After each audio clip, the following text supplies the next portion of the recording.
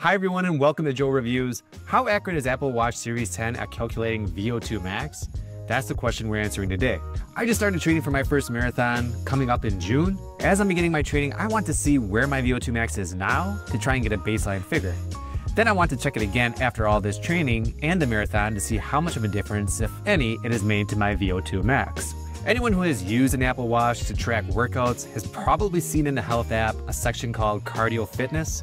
Here it shows your VO2 Max and where you fall in comparison to other people in your age group. So what do I hope to gain from doing this comparison? 1, I want to know my VO2 Max in the most accurate way. Number 2, I want to know how accurate my Apple Watch is compared to a laboratory test. And 3, I hope to find out if I can just rely on my Apple Watch to know my VO2 Max. VO2 Max can basically tell a person what type of cardiovascular shape they're in.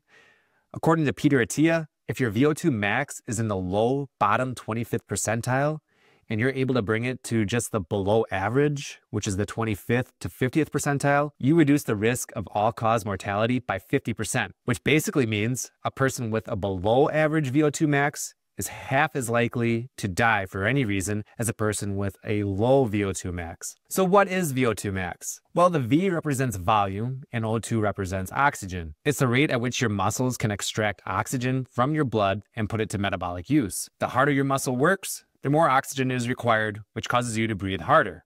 The more oxygen your body can use to generate energy, the longer and harder you can endure an aerobic workout.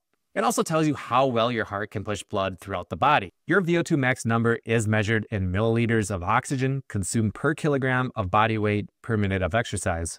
Okay, as mentioned, I just started my marathon training for this summer.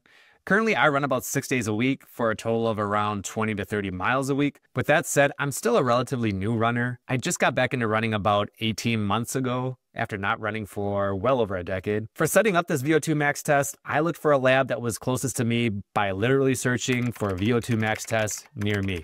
It brought me to this company called Fitnessity, who I also used to schedule a DEXA scan through and compared that with a Withings scale, which is linked below if you'd like to watch. I have no affiliation or earn any commission for mentioning Fitnessity. They pretty much act as a booking site and offer a dashboard for your results. They don't own the testing locations. My location was at UW-Eau Claire at their kinesiology department. Before arriving for the test, there were a few guidelines. Number 1, no exercising 24 hours before the test. 2, make sure to be properly hydrated. And 3, no heavy meals 2 to 3 hours before the test. So nothing major to prepare, some pretty common sense guidelines.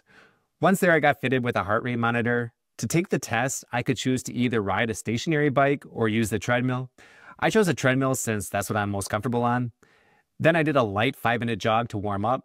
After that, I got fitted with a mouthpiece. This part was a little different from what I was expecting. In other videos and pictures of people completing this test, they usually have what looks like an oxygen mask over their mouths. Typically, that is connected to a pack that they wear for taking measurements. For my test, I had this tube that went in my mouth that connected to a piece of headgear. To ensure that you only breathe through your mouth, I had this clip that went over my nose, which made it impossible to breathe through it. What I liked about this way of testing is I didn't have to wear the pack. The tube that went from my mouthpiece was held in the air by a cable and then fed into the machine for the measurements. When first getting fitted with the tube and mouthpiece, I thought it would be uncomfortable to run in, but after a minute or two, I didn't even really think about it. The biggest downside of this mouthpiece is that there is this spit trap to collect your saliva, and if it fills up, then you end up drooling all over yourself, which is exactly what happened to me. We had to swap it out before getting too far into the testing. We started out at a light jog, a pace that felt easy for me that I could run for a while.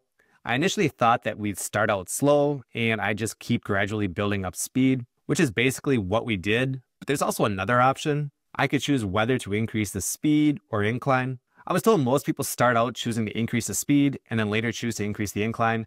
Not sure if they feel increasing incline is easier later on, but was told most people go this route. I didn't really have a plan for how I was going to choose between speed and incline.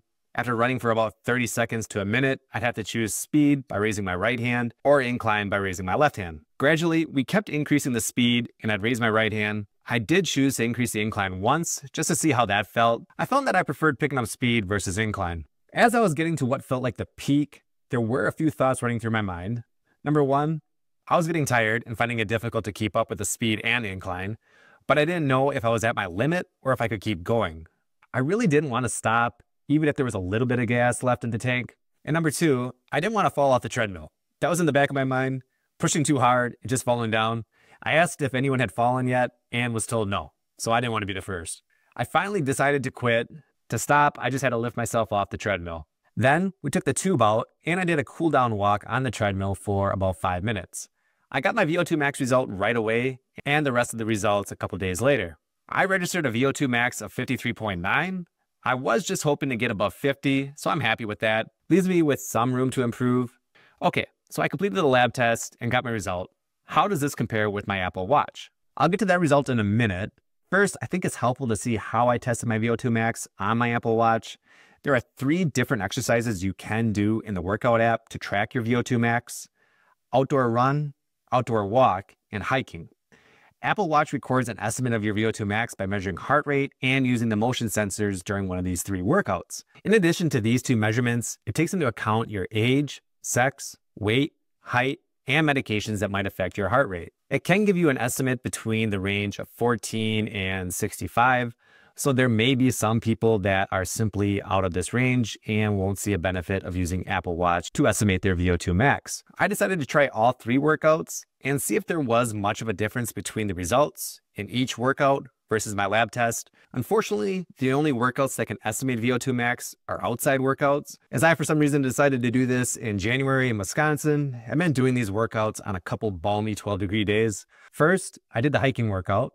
I went for a half-mile hike, which ended up taking me about 17 minutes. Felt like I went further than that. My VO2 Max result from that was a 48.7. Next, I went for an outdoor walk a few days later. This was a little shorter than my hike at 0.43 miles with 11:32 workout time. I had the same result, a 48.7. This really shouldn't be surprising as I basically walked the same path I did for the outdoor hike, and there's not too much difference in how Apple Watch takes measurements during a walk versus a hike. Then, the next day, I did an outdoor run. Before starting the run, I felt like my VO2 Max would change with this workout and would more closely resemble that which I registered in the lab. I ran a little over a mile and it included some steep hills, which helped give me an average heart rate of 145 versus about 80 for the hike and walk. With the run complete, I scored a 49.1. All 3 results ended up being about 5 off from my lab test, or about 10% lower than what was recorded in the lab. I decided I need to try the run again and try and model it more closely to what I did in the lab.